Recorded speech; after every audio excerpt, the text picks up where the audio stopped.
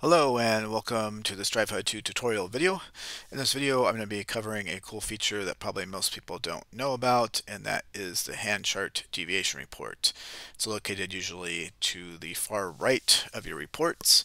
It's available for cash games and for tournaments, and essentially what this does is it allows you to run a check after your sessions to see if you made any mistakes. Primarily pre-flop. You can do some post-flop stuff, but primarily to see if you made any pre-flop mistakes. Drivehud comes with a couple of preloaded charts, one that are GTO recommended raise first in ranges for cash games, and then a tournament push or fold hand chart as well. So all you really do to run this is, let's say I wanted to check this session here. This is 6 max cash game, so I'm going to run the GTO raise first in 6 max cash game. Just click run, and then instantly I'm going to see how many errors I made where I deviated from the recommended GTO raise first end charts. So if I go over here to the right on the hands, I can see my action is on the top. I raised. Recommended action is fold in this situation, and you can go down the chart list here and it'll do the same. You can load this up in the hand replayer and replay it, and you'll see what the recommended action is as well here at the top. Hand action chart recommendation is fold. Obviously I opened in this situation, so if I play the hand here,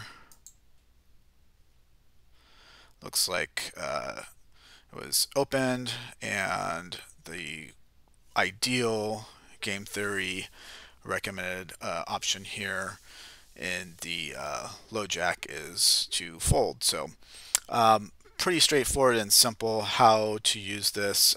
It's just great as like a little tune-up, and of course there's plenty of valid reasons why you might deviate from a game theory when you're actually playing. But also you can create your own charts here, 3-bet specific only ranges or 4-bet ranges and so on.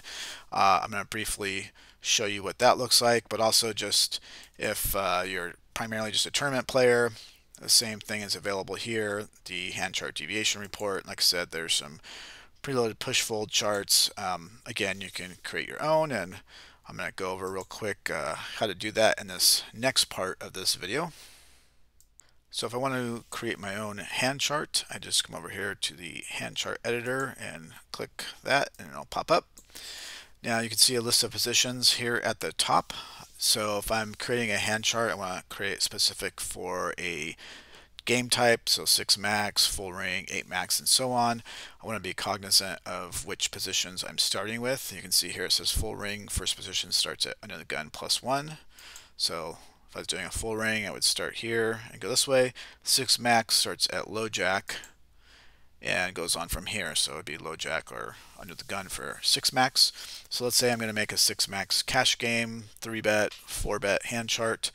I'd go ahead and highlight here some of the hands I'm going to 3-bet. So let's say aces, queens, jacks, ace king, ace queen. And let's say there's some of these hands I want to 4-bet, let's say like queens, let's say maybe like half the time. I can go over here, click on my queens. I'll see a bunch of combos here on the right. If I want to do 4-bet 50% of the time, I would just highlight the 4-bet and take half of these combos, so you'll see it reflect here. Half of the time I'm 3-betting queens, half the time I'm 4-betting. And I can continue and do that with the rest of the hands that I want to add in 3-bets. And then when I'm done, I just click save. And when I do that, I'll just give this a test 6 name. Then this will go ahead and also come up as an option in my, well, I'll have to reload this, but it'll come up as an option in my hand deviation report.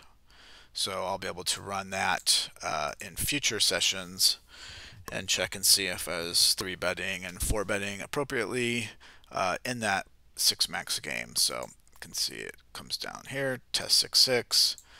Of course, there's going to be errors because I didn't exactly do that 100% how I would want to, but yeah, so that's essentially the idea, and it's just a great way to kind of check up, make sure you're playing ideally, especially if you're trying to play, for example, a lot of game theory optimal pre-flop ranges. You can really dial those in, and makes it really easy for review because you can see what you should have done. You can tag those hands and so on for later review. So super easy, great feature. Hope you enjoy it. Thanks for watching.